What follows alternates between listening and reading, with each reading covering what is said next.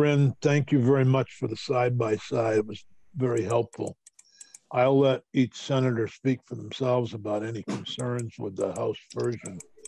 I will just state the biggest I have several concerns, and I shared them with Senator Baruth earlier today. So I guess I'll call on Phil to express your concern about the repeal of the crime. I believe a repeal of the crime. Is that the sunset, yeah. So I think that sunsets are sometimes useful in terms of getting a bill out of committee or getting it to the floor or whatever. But if you look at it in terms of what it does, we're having a very painful national conversation now. Out of that, our committee decided to create prohibited restraints, and we felt that it was important to attach penalties to that, which are on a graduated scale, but which go up to legal penalties, including prison time and fines. The House agreed with that language, didn't change it at all. But what they did do was say that in a year, we have to have the argument again. Right. And I don't know why we would do that unless, and I'm not putting this intent on the House committee because I don't think it was their intent. But if you wanted to kick this out to a place when the national conversation had died down and the protesters were no longer in the streets, and when perhaps the governor had moved past his last re-election, this sunset is exactly what you would do. So it's the one piece of what the House did that I don't understand and I couldn't agree with. The rest, I think, is workable. I'll just express that I was troubled by the body cam delay. Having worked for almost 6 years trying to establish our state police officers having body cams, having worked on the model policy law with extensive testimony in this committee, and I can visualize I believe it was the Windsor Police Department that came in with photos, or it might have been Springfield, but it was one of the Windsor County police departments that had photos of various stops and what a major difference it made having body cameras. So we've been trying to get the state to do it. To delay that until we have policies that are acceptable to such a diverse group of people that are listed in the intent section is troubling for me. And then Senator White, you had some issues. Yeah, I have the same concerns about the body cam one, and I think that in 124 we I want to just so I share Senator Bruce's concern too, just so I'm clear. Yeah, I do too, and I also have some the same concern about the body cam one, and we currently do have a policy, and in 124 we asked for those people to come in with suggested changes to the policy that may need to be addressed in January. But I also have a real concern, and although I know it's just in the intent section, I think there are two things in there that are very bothersome to me. And one is requiring accreditation from that organization within 5 years, and it doesn't specify who's going to have to be accredited within 5 years. Each agency has to do its own accreditation, and the academy has to do a separate accreditation. So it doesn't specify, it just says that everybody will be accredited within 5 years, that's the intent. And the other thing that is very bothersome to me is that it says the intent is to move the training council to Department of Public Safety. And in 124, we asked for there to be a study of where physically the academy is located and where organizationally it should be located. And it may not be that the best place is the Department of Public Safety. It may be, but it could be, for example, VTC. And it isn't the training council that would be located under DPS, because what we heard is that regardless of where the academy lives, that there should be an somewhat independent advisory training council. So I have very concerns about that section, and I know it's just in the intent, but it says that the intent is to move it to DPS. Yep. Other concerns that have not been mentioned? So the only other thing I would note is that on the prohibited restraint crime, they've moved the date out to October 1st. Yeah, I don't understand that either. My guess is that it was meant to allow for the possibility that we might repeal or change our work in August. But I'm fine with that as long as we can get rid of the sunset. So that might be a potential way to compromise. Well, it's interesting because the reason that we split the use of force bill and these other things that are in S.219 was because the House didn't feel that they could have time to deal with the use of force. And I was not understanding, I guess, that they were going to make wholesale changes today, which is the last day. So I wrote Representative Grad an email. She gave her reasons for the two changes I mentioned, the body camera, and I'll read them to you when I can get them up on my other screen here and find them. But so I talked to Bryn about concurring with further proposal of amendment. I'm not sure that's going to mean much, but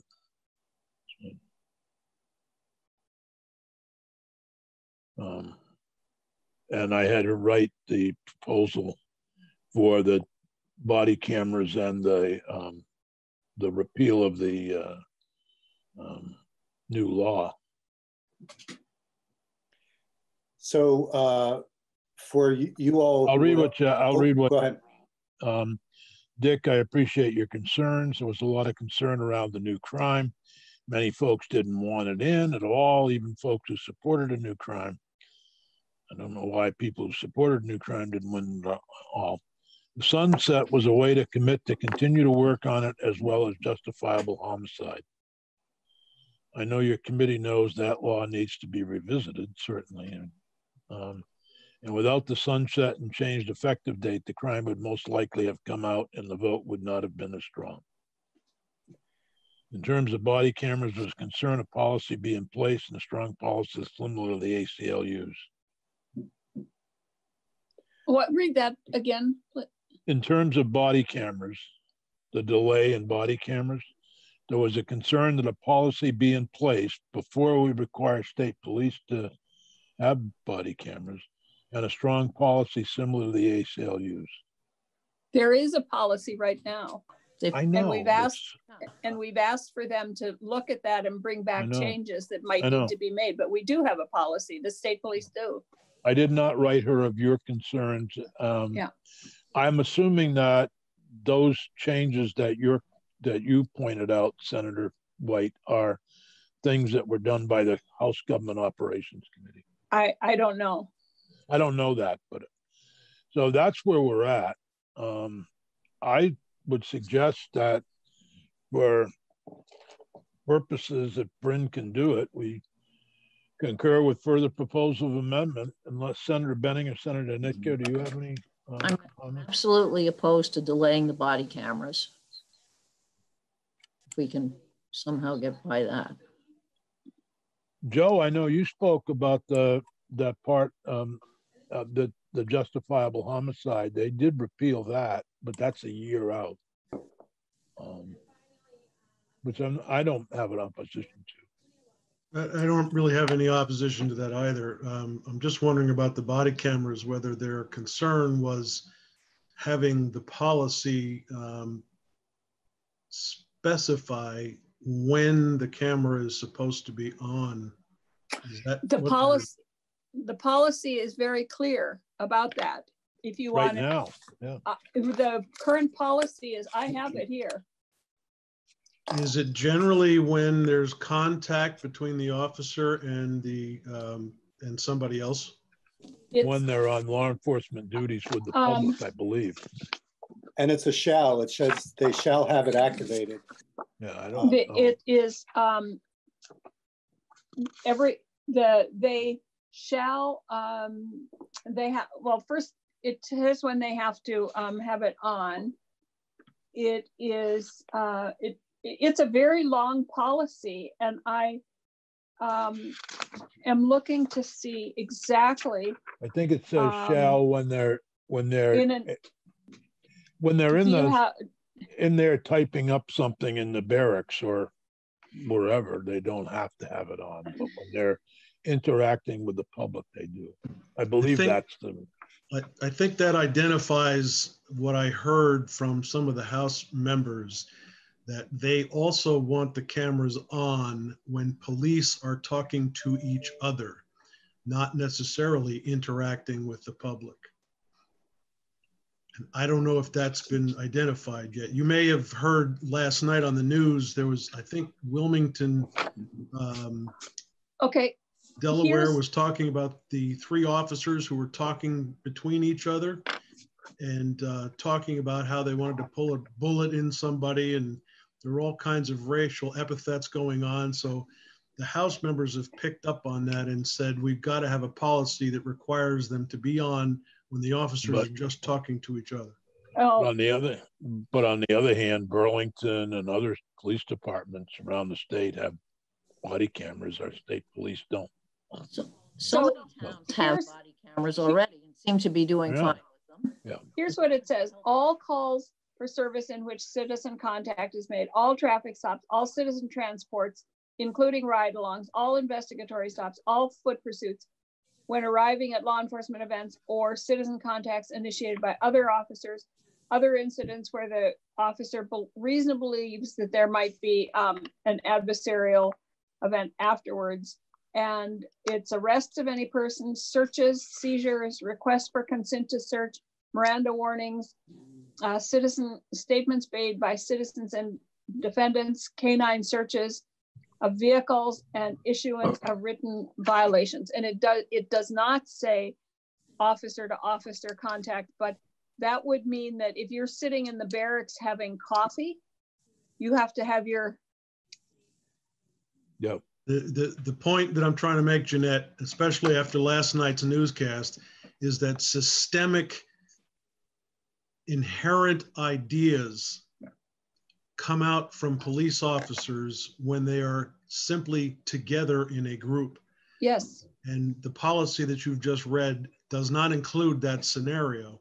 So people who are concerned about the systemic involvement are believing that these internal conversations between police officers are likely to expose that systemic belief. I'm not sure. I'm not sure that we're actually opposed to that. No, My concern is, should we wait for new policies to get our state police with body cameras under current policy so that they're equal with Burlington and Springfield and whatever other police departments have body. I mean, Winhall has body cameras. Even Ludlow has body cameras. I'm not suggesting we delay. I'm suggesting that this might be. I understand. I appreciate that perspective, Joe. So we have asked for any changes to come in January, any suggested changes by people to come to us in January around the policy and the changes that should be made. And I think that something like that might be a request that comes in for a policy change, and it will take some additional testimony, because that really means that they have them on all the time while they're on duty. Because they are constantly going to be having conversations with each other, even in an offhanded manner. If they're sitting doing paperwork and somebody walks by and they have a comment. So I think that change needs to have additional testimony. And I think that to delay it because for that purpose is They're using them now. Yeah. Yeah, I think that the only way that I can see somebody objecting to having them go on, the cameras go on now, is if they feel as though it would produce a worse situation than we have. And I can't see how that would be the case.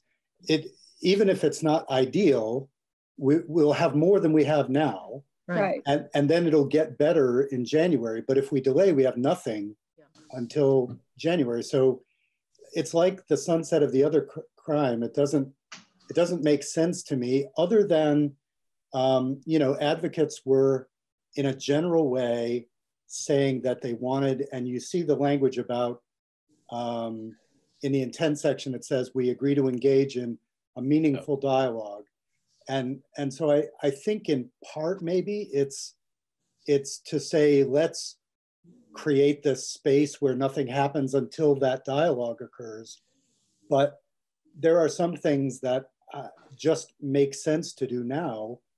And one of those is to ban chokeholds.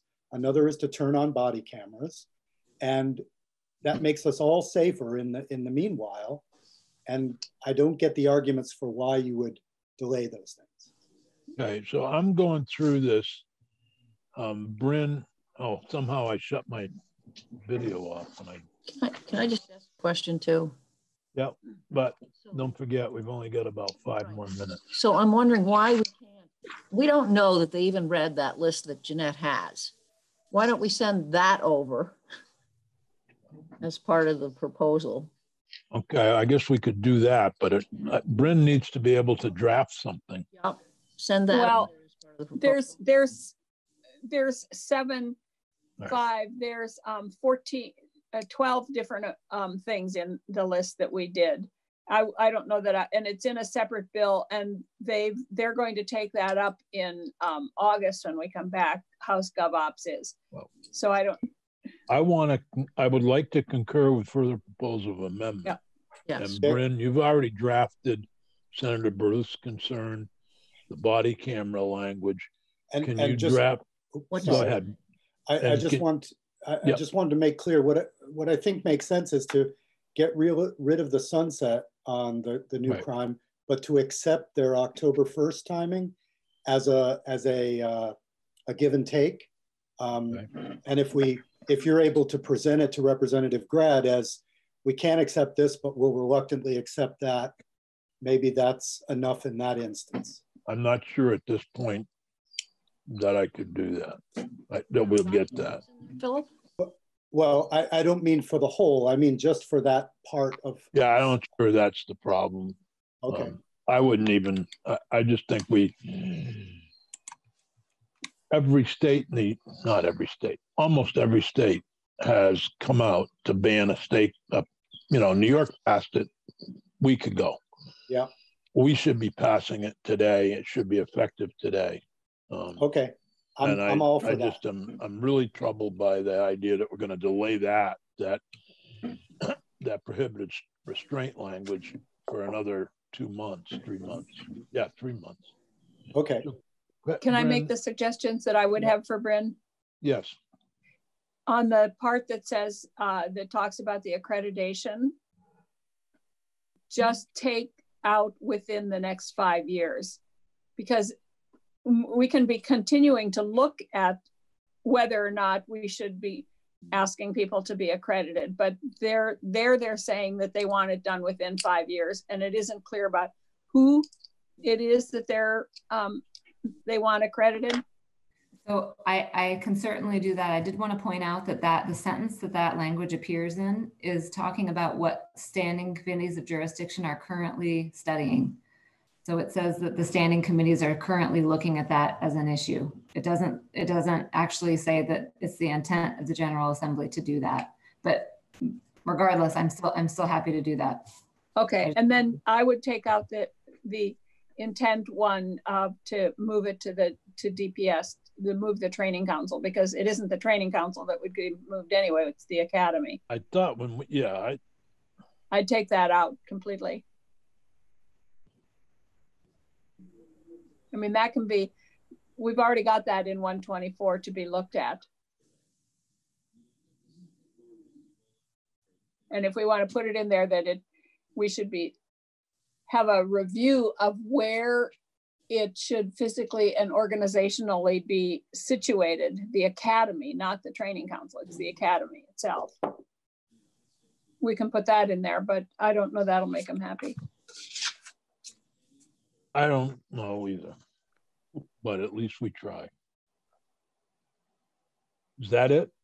So where are we with the body cameras? We want them the way we had them. Okay, and give them the list that Jeanette read of when they have to be turned on. Perhaps they don't realize those circumstances. Well, oh, that's the current policy. The policy is very long. It's like 5 pages. We could send it to them. So I think that they know about the policy. They're concerned. They heard quite a bit of testimony from the ACLU, and I think that their concern was that they didn't, there were stakeholders that didn't like the policy. And so that was why they put in the intent section that everybody would work on the policy. And I'm not, it's not a problem to have everybody work on the policy. The problem is delaying the purchase of them. And the implementation of them. So if the concur with further proposal amendment leaves the intent language in, I'm okay with that. As long as we are clear that they can buy them tomorrow or as soon as use them. As soon as, yes, because they need to buy them first, then they need to deal with the storage issue in the big bill that's coming up in August.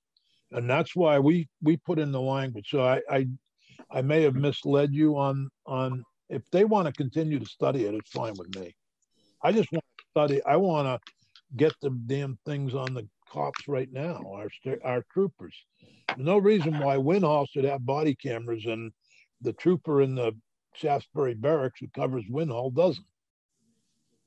I agree. So I'm getting. That's one of the smallest towns in the state. So, yeah. I'm sorry. No, I didn't mean to interrupt. I'm getting some messages, and I think that the House would just like to make sure that the committee understands that the legislative intent section is just legislative intent to work on these issues and not and nothing greater than that. I think what Senator White has a problem with that. Yeah, I think that is wrong. It says the intent is to relocate it. It doesn't say the intent is to study it. It says the intent is to relocate it to the Department of Public Safety. It commits to working on, yes, it commits to working on resituating. Yes, it already comes to the conclusion that that's where it should be. Okay. So it's C2 that you have a problem with. Is that what it is? Yeah. Yes. Reinstituting the Criminal Justice Training Council jurisdiction. So are the rest of them okay with you? Yeah, I mean, all of this stuff should be studied, but we can't come to the conclusions until we've studied them, in my opinion. So all we need to do then, I think, Corinne, is those 3 things. Okay, so the amendment that you have posted to your website returns the body camera, all the body camera provisions to as they exist in the Senate version. Yep. And it also removes the repeal for the new crime, but it does leave the effective date as October for the crime. I think it should, well, the crime is okay, I guess. Yeah. No, wait a minute. The crime of prohibited restraint? Yeah, they moved the date out to October 1st. So if somebody were to, assuming that we could pass this, and someone were to die in a Floyd case, we would have set an October 1st date, and it occurred in, the month of August. I guess, Dick, I completely agree with you. It's just, I'm thinking this may be the only shot we have at concurring with further proposal of amendment. I don't know that there's going to be time to have another round. All right. So I'm willing to give them that if they will get rid of the repeal. Okay. Yeah. That's fine. Are we agreement? Senator Nichter and I have to rush over to the Appropriations Committee. We do? Yeah, 1:30. Okay. That all sounds good, what we've discussed so far to me. Yes, I'm good with Yep. it. Can everybody live with that, Vern? Yes. So the Have things they that I'll passed third reading yet? No, it hasn't. It hasn't been on the floor yet for debate. If you send me a copy of that, I would at least send it to Representative Grad and say, would you be willing to amend the bill before third reading to do these things? Yeah. And I'll send a note to Sarah Copeland Hanses in case some of that came out of their committee. I would guess that the Criminal Justice Training Council piece came out of their committee. Probably. All right. Thank you all very much.